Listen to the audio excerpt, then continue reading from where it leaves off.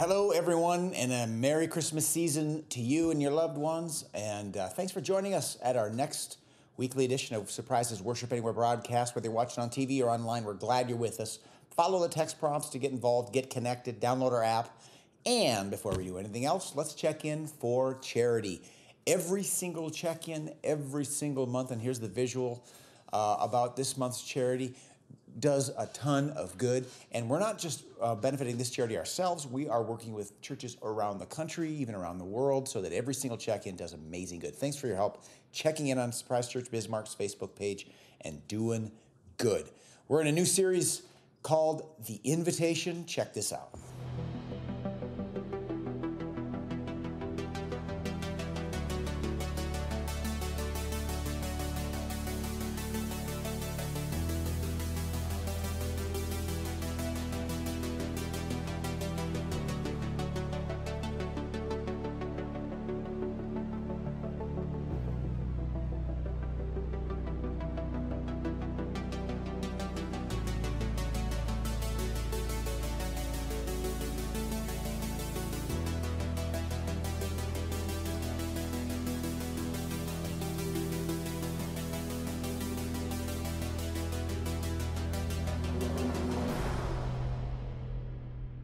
All right, we are talking about the invitation that all of us have as creatures created by God, but who went astray from God. And instead of coming and destroying us, instead of coming and just starting over, God comes to us with an invitation. A little baby born long ago in a small backwoods town that would change the world completely. And that baby represents not just a story that we tell this time of year, but an invitation from God to be a part of what he's doing in this world. So Jesus was God's response to our darkness.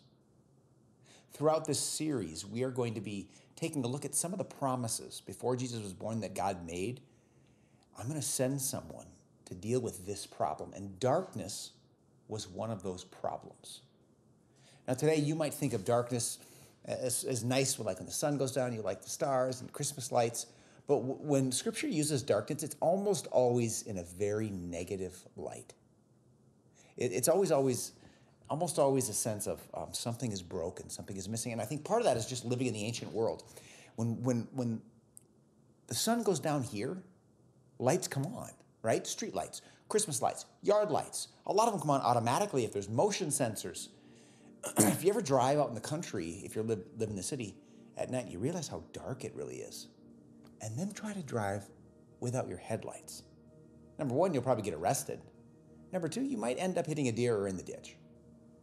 Now imagine living in ancient times where when the sun goes down, everybody just goes to bed because you can't see anything. There's no nightlight. There's no street light. There's no flashlight. Yeah, sure, you can light a fire, but you can do a lantern, I suppose, but those are clunky, cumbersome things that were not easy to do. They built walls around cities back then because at night, wild animals and armies would come. And so night was a dangerous time. Darkness also represents brokenness. People who have their eyes open see the truth and see reality. People living in darkness tend to just be living a lie, living in blindness, living in a sense of being numb to the realities around them and just lost, literally lost, not able to find their way. So look at this promise that God made centuries before Jesus came. Isaiah chapter 9, verse 2. Isaiah was a prophet. There's a book called Isaiah in the Old Testament of a man called by God to speak sometimes harsh words to his people, but interspersed amongst those challenging, confrontational words that he spoke to people that are living in darkness. We see these beautiful words of hope. Listen to this, Isaiah 9:2. The people walking in darkness have seen a great light. On those living in the land of deep darkness, light has dawned. Really, this passage speaks to two different groups of people. People walking in darkness and people living in the land of deep darkness. Do you see the difference there? I mean, there is a sense in which we live in a direction. We might live toward a way that's not good, but maybe we just started or we haven't been doing it very long. We haven't kind of been totally enveloped by it. But there comes a point where, whether it's addiction or violent behavior or unhealthy patterns, we walk in that darkness for so long that we become incapacitated by it. We stop functioning, and we are now just living in that dark place. So I think this passage is talking to people who are on their way and people who have arrived in the darkest of places where they're no longer able to function in a way that God wants them to. They're no longer able to love as he wants them to. They're no longer able to care as he wants them to. They're no longer able to pray and seek him as he wants them to. They're just lost, living in darkness. Excuse me. And on these people, it says, light has dawned. These people thought maybe they were hopeless. Maybe they were not even in darkness of their own choosing. Maybe somebody had forced this darkness upon them by perverse, abusive behavior, mistreatment, and injustice. That's another form of salvation. God coming to people to rescue people from that. But Jesus was promised here as a light that would rescue people who are walking the wrong way, or who have been walking the wrong way so long that there really is no hope unless light comes. And so Jesus, the baby Jesus, is actually a sort of invasion, if you want to look at it that way, where God has to enter in and just break the chains that we've built for ourselves. And you know the other thing about light, it sort of hurts at first, doesn't it? Have you ever, like I grew up on a farm where we had to pick rocks a lot, but if you've ever moved a brick in your backyard or a rock, you look up underneath it, what do you see? You see those creatures that like living in the dark, that don't like the light. And they're scurrying around like blinded by the light, and they're freaking out, they're panicking, the millipedes, the ants, the beetles, the bugs, and they're just trying to scramble back into their holes. I think that's what light does to us at first, that comes from God. Sometimes people try to avoid it. Oftentimes people feel like, I've known people throughout my time as a pastor who they go to church until something bad happens, and then they stop coming. They stop going to their community group. They'll stop being on their ministry team because they're living in darkness, or they're walking towards the darkness, and they don't want anybody around them to see that. They think they maybe have to fix themselves before they can come back into the light. They don't realize that light goes into the darkness, that you carry that darkness to the Lord and he will pour light into it, that God invades the darkness all the time, just like he did in Jesus. And light hurts at first because when people see it, there's emotions involved, there's humility involved, there's fear involved. What's going to happen? But when God gets in, amazing things happen. And it's possible to get adjusted to the dark where your eyes actually see better in the dark, but it's also true that when the light comes, at first it hurts. And then your eyes adjust and you're able to actually appreciate the colors, the textures, and everything around you that you can finally see. And I think that's why God was gentle in Jesus. I think he came gentle as a baby because he knows that at first, if he were to come like this powerful king, it's just too bright. I think it just scares people away. I think he came as a gentle baby and then a gentle man because he knows that light hurts at first. And people tend to avoid it. And you might have people in your life that are hostile to you about your faith. And it's so important to remember, it's not about you. Light just hurts at first.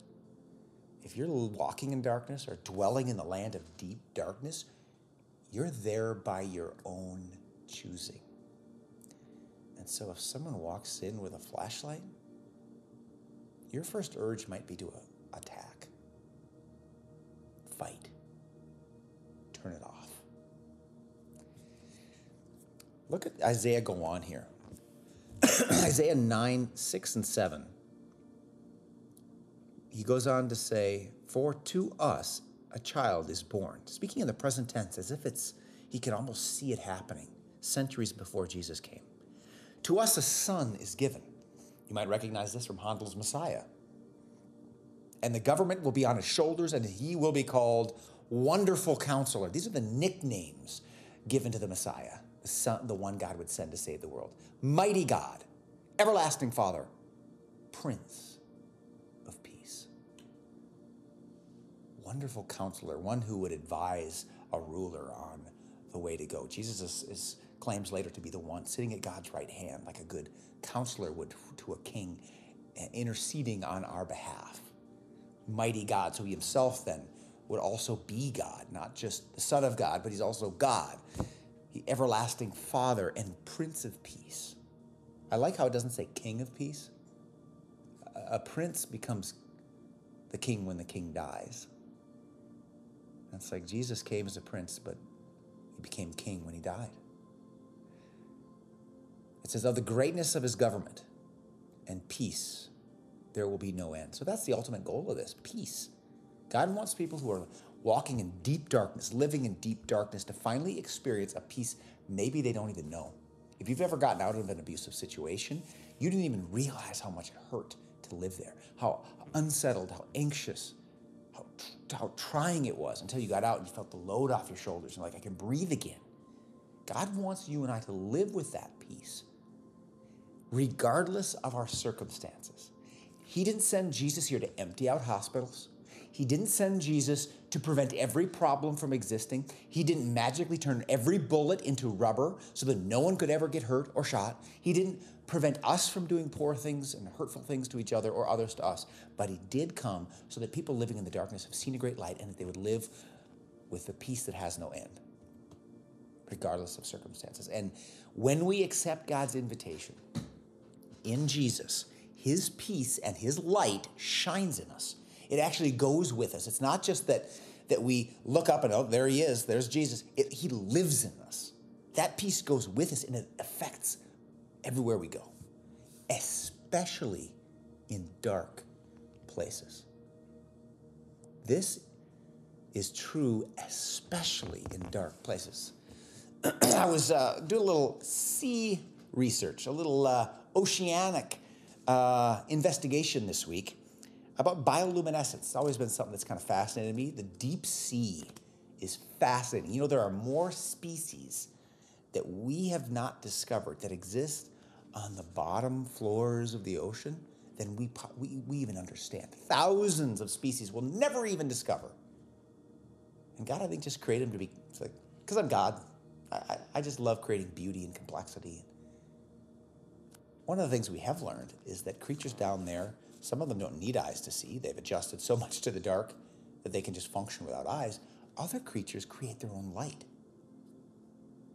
They can live in those dark places, but whether it's for communication, like bioluminescence is, they're learning just more and more about the communication capacities that they have, or predators, or warding off predators or prey, all kinds of things we don't understand. But it's possible to live in the land of deep darkness, so deep that it would crush a man-made vehicle, except for like the most specialized, thick, pressurized containers.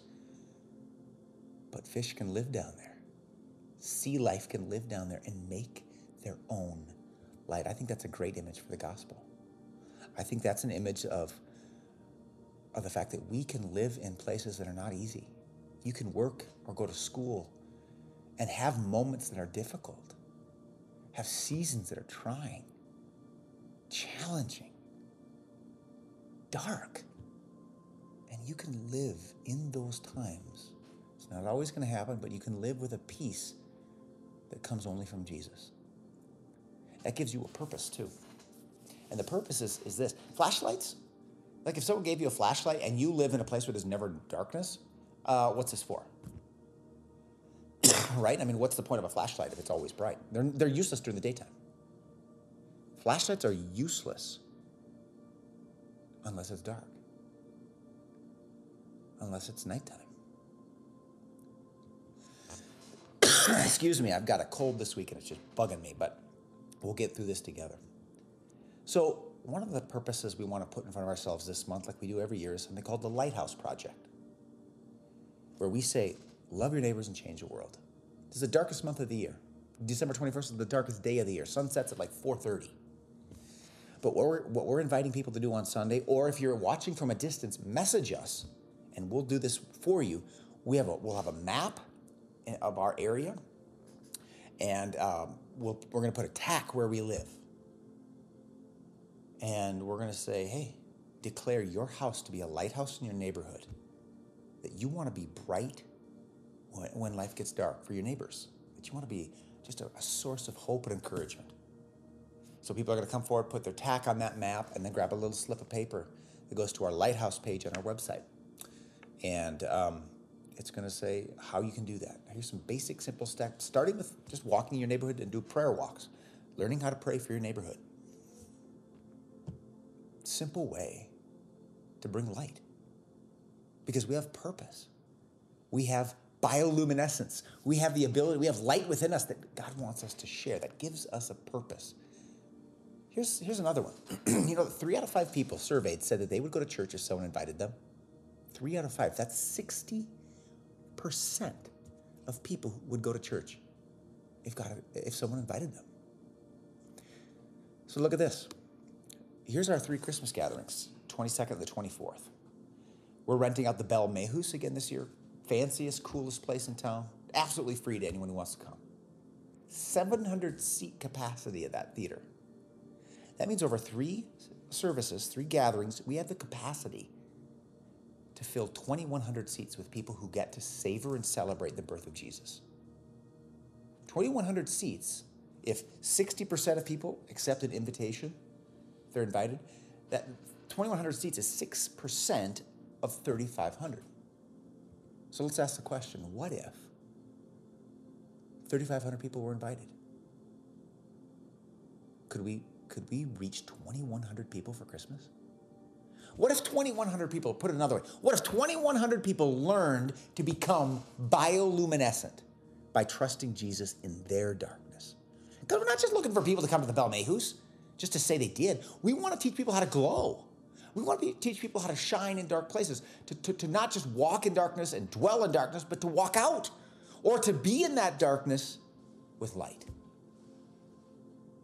Like Jesus said in John 8, I am the light of the world. Whoever follows me will never walk in darkness, but have the light of life. The people who walked in darkness have seen a great light, Isaiah said. Now Jesus comes, and when he grew up, he said, whoever follows me will never walk in darkness. They'll be bioluminescent, even in dark times, even in dark places, even in hard things, you're going to glow when Jesus lives in you. That means you're going to have a peace that you would not otherwise have. You're going to be able to make decisions you may not otherwise make. You're going to have problems and doubts and struggles for sure. You're never going to be perfect. In some ways, you're going to be more aware of your own struggles, but you're going to have light. And that light can give you peace. And that peace is infectious. We want thousands to experience that. So here's, we might think, is that even possible? Like, is it possible for a church our size to reach thousands? Well, let's check this out. Here's what it could look like to invite 3,500 people. If 3 out of 5 of those would come, that's 2,100, right? So a couple things you can do right now, actually, is share our Facebook event. On the top of our Facebook page, there's a Christmas at the Bell event. Looks just like that lower right-hand image. Just click share. And in addition to that, click on the event itself, go in and start inviting people that live nearby. 3 out of 5 people will come, especially if they know and trust the person inviting them. You're going to be amazed at the response. On Sundays, we're going to have a Christmas station. If you're in the Bismarck area, we'd love to share these with you, where you can take a promo pic with something that gets people to our website. We're going to have 5,000 cards, giving out a stack of 5 a week, but people can grab a stack more. I grabbed a bunch more because I give one out everywhere I go. I got my hair cut. Here's an invite. Go to the grocery store. Thanks for checking me out. Hey, check this out. A waiter. Here's a tip. Nice tip, not a crappy tip. Somebody came to my house to fix something. Hey, thanks for coming. Check this out. I'm giving them away like candy. Here you go. There's a really cool thing coming up. Benefit for charity. No one has once refused to take one. Some have been extremely grateful. So grab a stack of these if you're around. We'll also have thousands of flyers, posters that can be put up all around town, wherever posters can be. Love your help getting the word out in those ways. We're also organizing a care team. Whether you're in Bismarck or far away, we'd love you to be on the care team if you're interested. They're going to be calling 800 people that we have contact information for and inviting them, number one, to share their prayer requests, to just wish them Merry Christmas, but also certainly to see if they have any questions about our Christmas schedule. We're doing a localized Christmas campaign where we're helping. We have a PDF we're sharing that features 24 local businesses that we want to encourage people to support, to buy local, invest in your local community. So businesses have noticed that, if people have noticed that and are sharing that, and gets that people go to our Christmas page to get that document and they see the bell. And it's another way of just raising awareness. The Lighthouse Project will get you and I praying for our neighbors and our neighborhoods, and I think God's going to use that to open up conversations, make us more available. If we ask him to make us available, he's going to make us, show us opportunities. And then finally, we'll be doing media appearances and different things to get the word out on the larger scale. So can we invite 3,500 as a church if all of us work together? Absolutely. And so we'd love your help with that. Start by the Facebook event, but anytime there's other shareables we put up online, grab some of the physical things you can grab. Make sure that everybody that trusts you in your life knows about it and is able to come. If you're at a distance, have a watch party. Have a watch party. We'll have a fantastic, professionally recorded video of the worship service starting on Christmas Eve. Have a watch party with people if you can't make it there physically, if you're at a distance. And we will definitely cast that wide net, because here's the deal. The invitation of the baby in the manger, like we said, it's not just something that happened. It's something that happens. It's God's invitation to you in the dark places of your life to hold his hand. If he doesn't pull you out of those dark places today, it's going to be okay. If there's dark places that you have to walk through in the future, it's going to be okay, because this invitation is for you to walk with him and for him to live in you, to shine in you. And the invitation is for them, your coworkers, your neighbors, your friends, your family, your acquaintances, people you come into contact with in your spheres of influence. You might be tempted to look past, but maybe this month, they get an invitation from someone that they know, someone like you, and it changes their lives, not just here and now, but for eternity. God has invited us. Let's join that glowing family of servant missionaries who share that invitation with others this month. Merry Christmas to you. Can't wait to watch what God's going to do. We'll see you soon. God bless.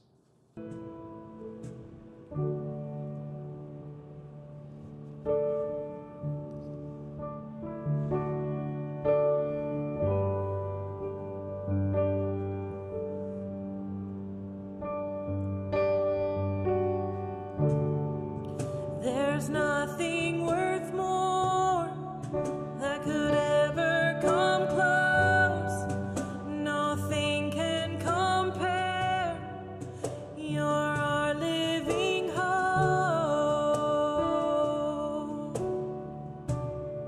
Your presence, God.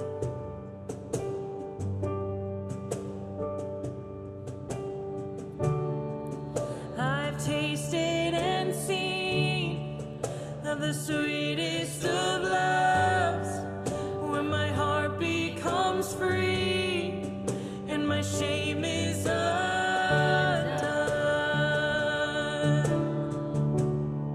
Your presence, Lord.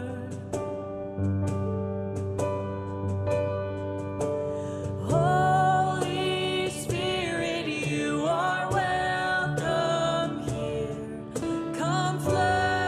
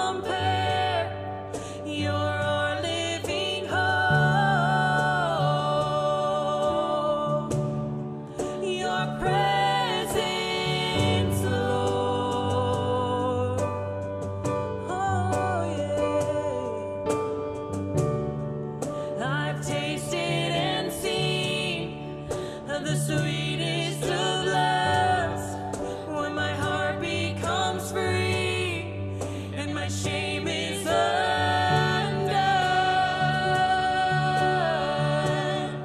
Your presence, Lord. Oh, Holy Spirit, you are welcome here. Come flood this place and fill the atmosphere. Your glory, God, is what our hearts long for. To be overcome by your presence, Lord.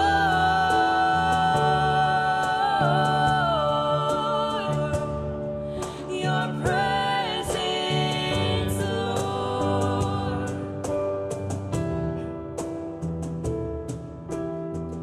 Let us become more aware of your presence. Let us experience the glory of your goodness.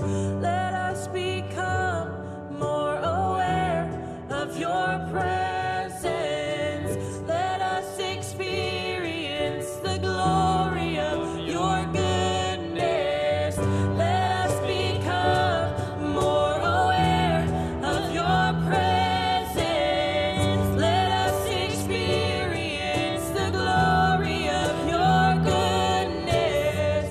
Let us become more aware of your presence. Let us experience the glory of your goodness, Lord. Oh, we sing, Holy Spirit. Holy Spirit, you are welcome here. Come flood this place and fill the atmosphere. Your glory, God, is what our hearts long for. To